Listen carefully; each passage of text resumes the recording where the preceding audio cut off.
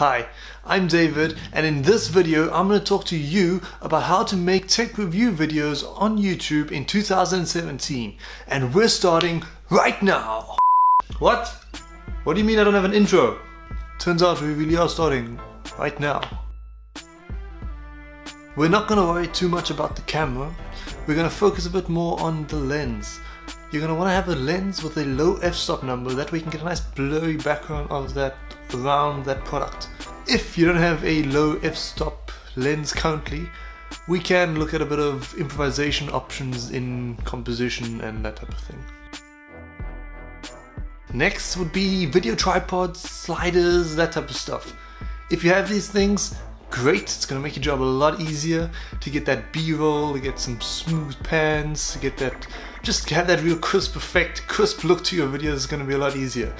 If you don't have that stuff just yet, we can look at a bit of improvisation ideas, and you can sort of fake your way around getting that type of look, which can work quite well at the beginning. Some ideas on improvisation could be, if you have a gorilla pod, that works well for improvisation. You can do all sorts of things with that type of stuff with a gorilla pod.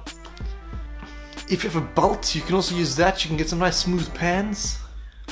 If you have a photo tripod, there's a hook underneath. Turning it upside down, you can turn this into a sort of a glide cam, which could give you some nice smooth shots as well. One of my favorites is to take a wide lens, take the product, take some wider photos of the product, and then you can just in post, you can zoom slowly in, you can zoom out, you can pan around, you can pan up, down, you can do all sorts of things with that in post, and that gives you also a nice smooth crisp effect because you've got that still frame, so you're not going to have any jitter. If you're not like me, you can probably do the next one. I drink a lot of coffee, so my hands are a bit shaky, so handheld might not be the best idea for me, but for you, if you can keep your hand quite still and you shoot in slow motion, you might be able to get some good B-roll footage handheld as well. Lighting. So with the lighting, basically all I can say is have good lighting. Doesn't matter where you get it. You could use studio lights with soft boxes, reflectors, or even ring lights. Or you could just keep things simple and use sunlight with some styrofoam sheets that reflect the light onto your product or onto yourself. Just make sure that you've got good lighting. That's all really that I can say regarding that. Audio, that's pretty much the same as lighting. Don't record directly from your camera or from your laptop or any of that type of thing.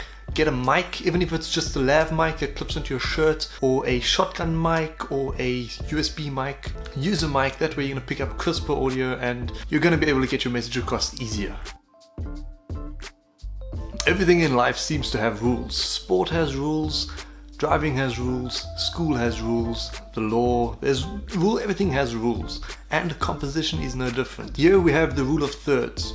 Basically, this is it. Stick to the rule of thirds, or if you prefer, just keep yourself centered in the frame. That's not such a big deal in terms of product reviews. If you want to pan or something like that, then the rule of thirds is a good idea, and don't just leave your head floating somewhere in a corner or something like that, because that's also not a very good idea.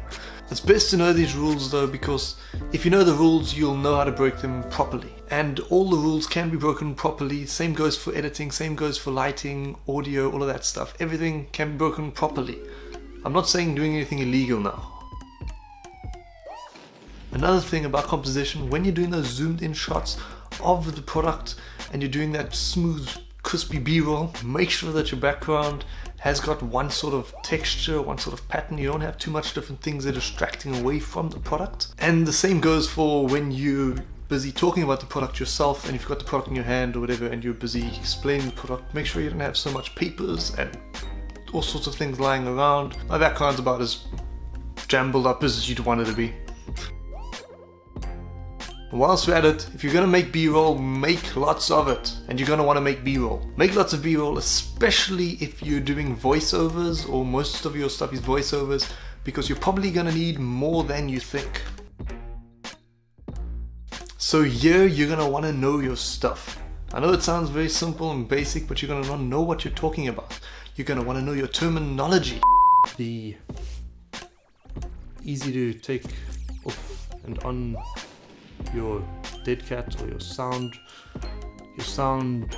reflector guard thing, sponge, whatever this thing's called. The features that the product has and that type of stuff you're going to want to know, any new product updates, all that type of stuff. At the very least, you're going to want to know what the product's called. This is the Rode Video Mic Pro. The Rode Video Mic Pro. The Rode Video Mic. The Rode. And if you're talking about things, it's best to be thorough. Don't be boring. Be thorough.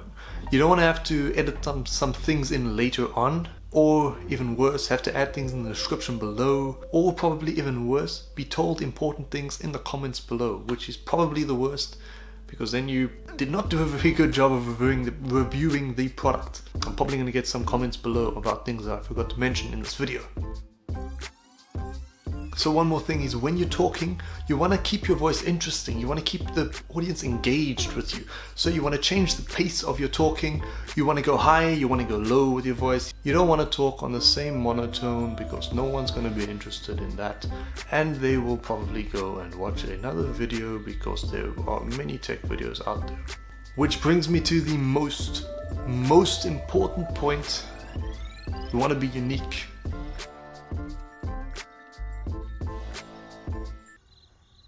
I hope you find these tips helpful. If you do, let me know in the comments below. Hit that like button below. If you're not yet subscribed, please hit that subscribe button for more videos like this. And I'm gonna see you in the next one. Ciao.